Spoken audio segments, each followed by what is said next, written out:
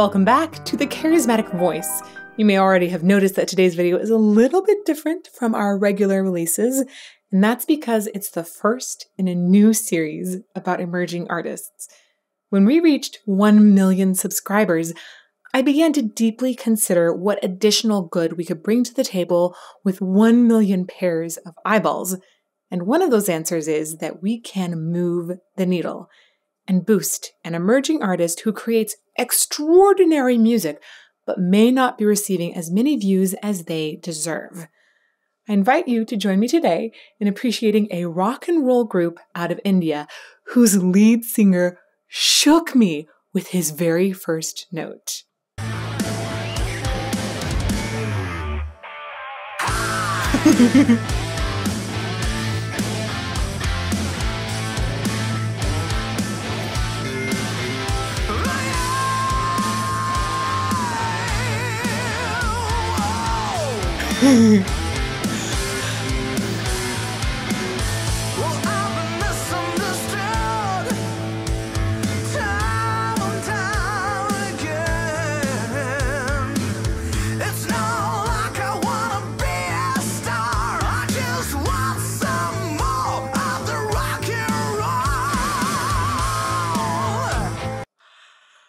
Yeah, that was my first introduction to Girish and the Chronicles, and it is so awesome. I've listened to this clip multiple times, and every time I just feel gleeful at hearing it.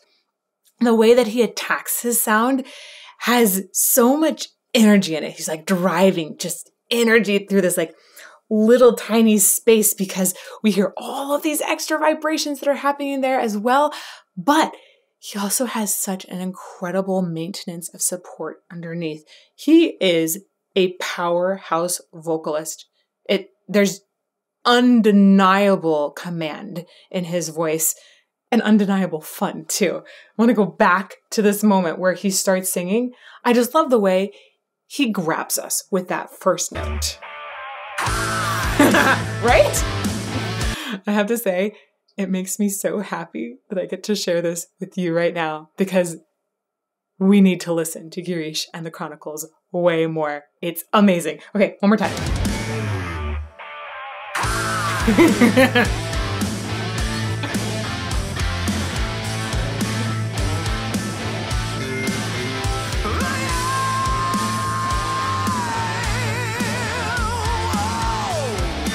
All right. Like, just listen to the sounds he's making there and the way he has so much line.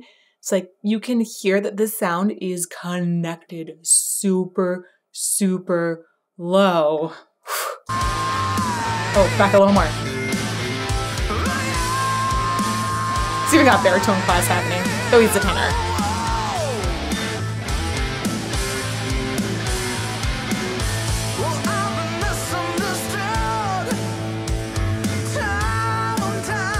The way he enters time there, he's hooking into the sound. This is something that opera singers will often do, especially tenors. They kind of like, it's almost like a groan into the sound. It tells me he is so attached to his entire support system. That's just delightful because the lines that he sings, if he wasn't attached, they would wreck him. But instead he sings these lines with this soaring capability, which I find incredibly exciting.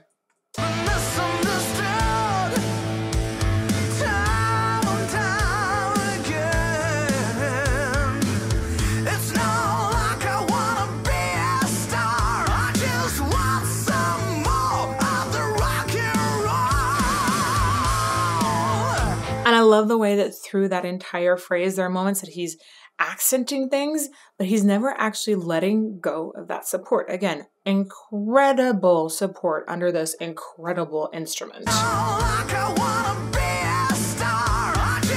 Boom, boom, boom.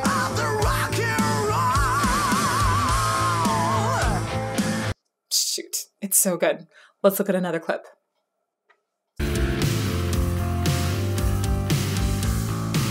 The horizon, leading sun fades into the night, whispering tales of the past. So I really wanted to highlight this one because of the way it starts low. He doesn't have a lot of grit yet in his sound, right? We go up higher and he's able to add more distortion on the sound, right? To almost sound like an electric guitar at times. But there's a lot of roundness in this lower part of his voice.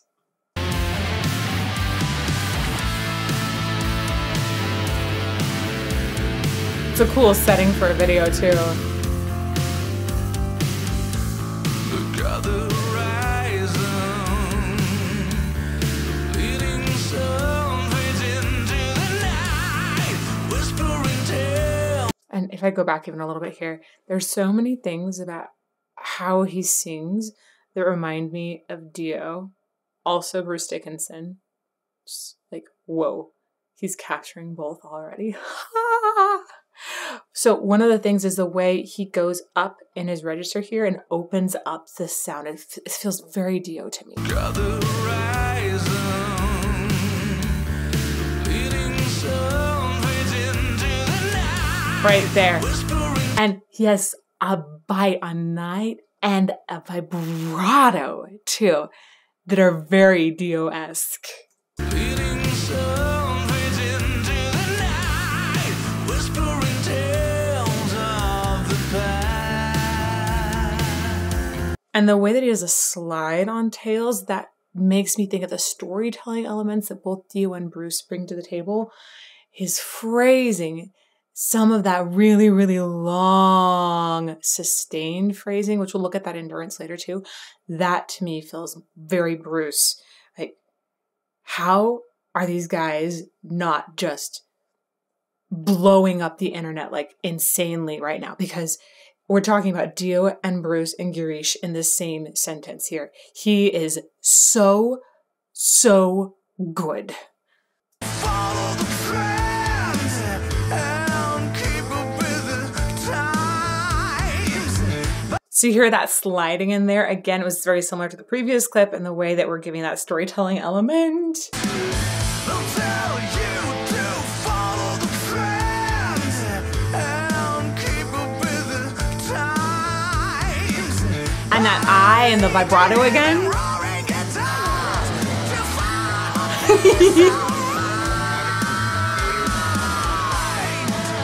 Like, holy crap. We heard his low register at the beginning of the other song, and now you hear this high extension here with this almost like fry added on top. Whoa, whoa. And you know he's controlling how much of that he's adding in. It's just really, really cool. I need to hear them roaring guitars to find a peace of mind. Oh, just let me be. So hooked into his sound. It's gonna hit you hard. It's just a matter of time. Rock and roll set to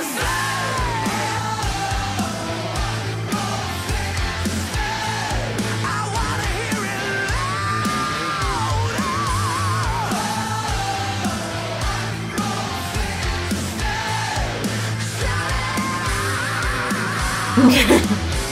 Right. Oh, there's even like a little Judas Priest element in there sometimes. Little Rob Halford that peeks his head, I think, in the way that he is able to access some of that higher distortion. But I wanted to point out particularly the chorus in this song, and it's has many elements in common with other choruses in their work as well, where you have these O's that the audience could sing along to. They are good at developing a catchy chorus. There's an element that you immediately say, oh, yeah, I know those notes. I could sing that the second time that the chorus comes up in the song. And you've even got that backing O to really encourage you to go with it. So I think they would be really, really fun to see perform live. But then I love the way that they're making use of Girish's voice on top of that, essentially riffing over. I'll go back one more time. And then I'm excited. The instrumental section of this is going to be so fun to dive into because it's not just Girish that's incredible. The band is fantastic. It's gonna hit you hard. It's just a matter of time. There we go. There's the O's.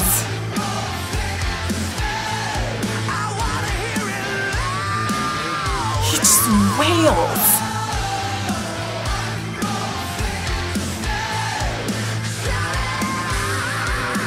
Wow.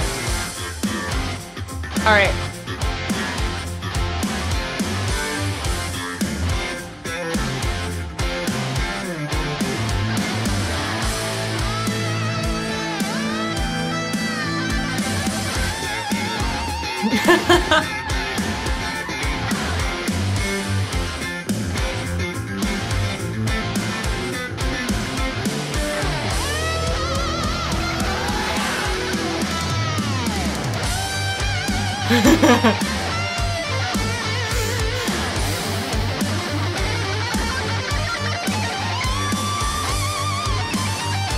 It's awesome.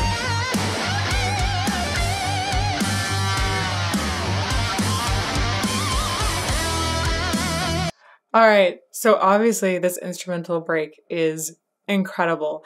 A few of the things that I really like about it, other than epic technique that rivals any concert violinist, I also just really like the way that they suspend our sense of time. There are many moments where you expect a large downbeat to come in, and instead they'll suspend it up and then give it to you a little bit later. It really messes with our sense of where things are going sometimes. So we have moments in the song that are easy to hook into, but then moments that feel a little progressive. Even the section going into the latest part of this instrumental solo, it essentially morphed and took us to a new journey. So I feel that there's a complexity in their music that is accompanied by accessibility. This combo is really, really awesome, and I hope you will check out many, many more of their songs that have this really beautiful combination.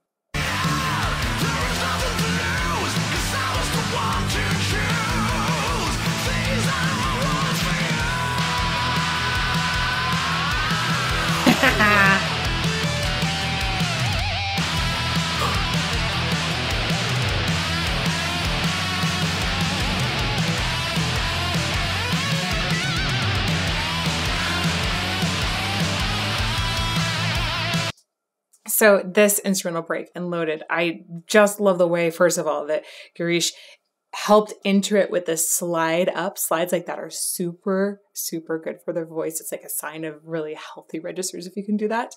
But then we entered and you felt immediately that sort of hit and absence of a hit that would happen and throw us a little bit off kilter. I love the dissonance they're using here. Lots of half steps. It's just kind of a fun and crazy break. Let's go back.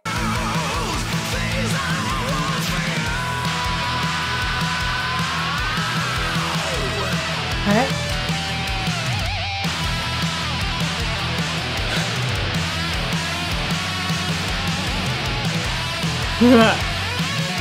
That's so cool.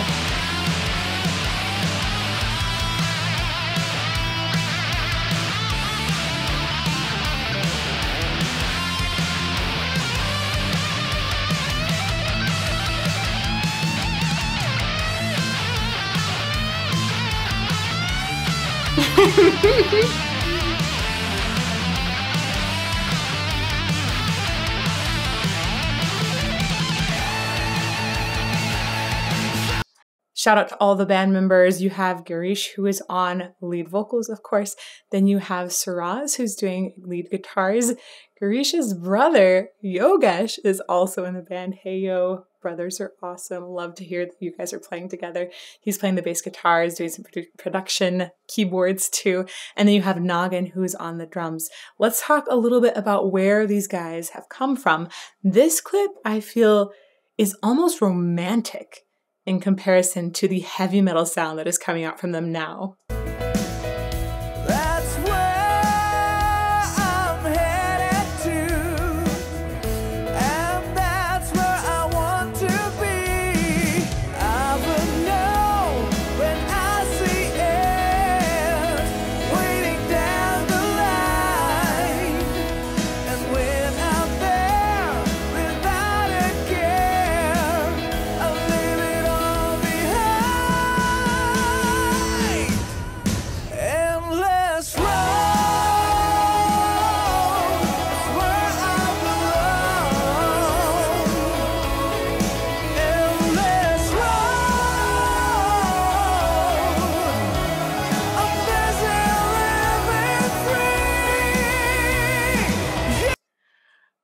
just love how there's so much sweetness in his sound, and you have those O's already happening in the chorus there as well. This recording was released about 6 years ago. It's interesting if we take a look at the whole trajectory of the band. I think we can understand a little bit of the hardships that they've overcome and where they are going. They released their first album in 2014, but that was at a time when it was hard to figure out what medium to release an album on. The digital advent had arrived, of course, but Spotify and iTunes weren't really well adopted yet in India, so there was a struggle there. In addition to being at the forefront of rock and roll in India, they ended up going to Hong Kong for a while, then came back, and they released the album that I played you the first bit of music from in 2020. That got a lot more notice, and eventually they signed to Frontiers Records, which is a really awesome company. And they were the first Indian group ever signed to them too, which I think is super awesome. And since then, they've released another album, and they've even done a re-release of their first record because they had access to better things to produce it with.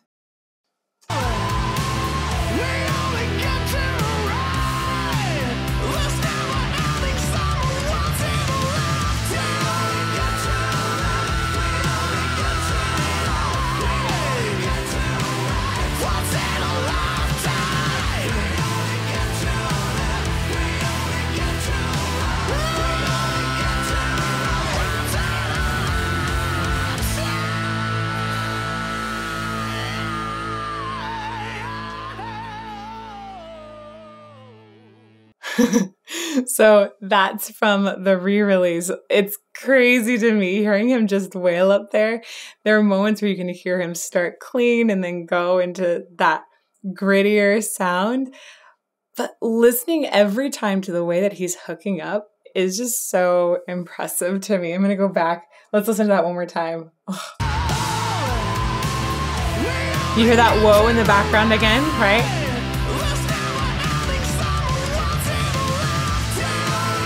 Right, there's a hook as he goes up to that top note.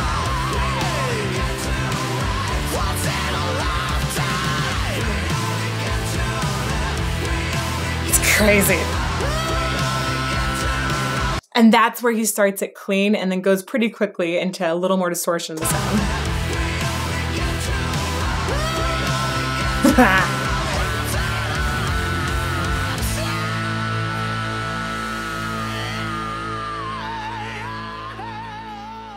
It's bluesy, even the way he riffs. Ugh.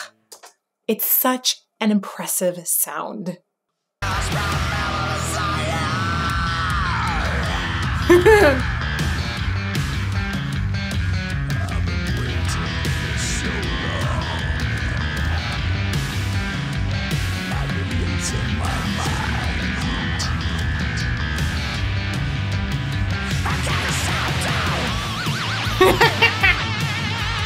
Oh my gosh. This is another totally impressive aspect of his voice I just had to include because he explores so many different extended vocal techniques. And this one, he's like playing with this croak, essentially, which is this lower vocal fry. It's not the same thing as a fry scream. There's some similarities there, but they are different. And so it's amazing how he's essentially incorporated this croak into the music, and I like the way it feels like it's bubbling and then it just boils over into an instrumental section. That was so cool. Oh, back a little further. Right, he goes full harsh on that slide down.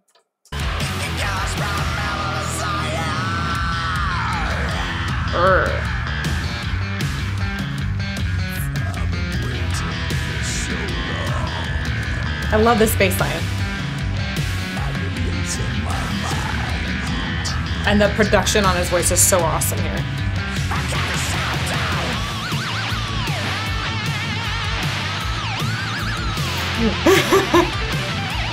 Oh my gosh.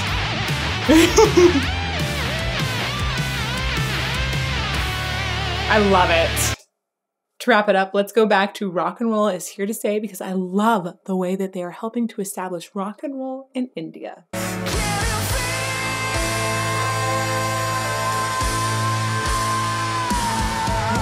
Back Control!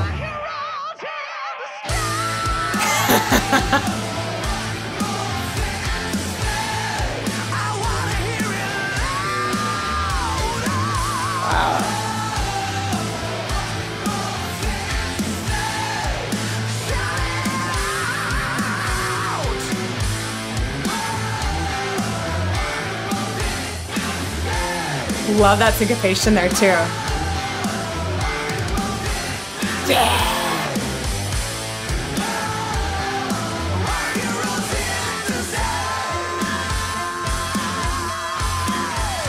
That endurance is crazy.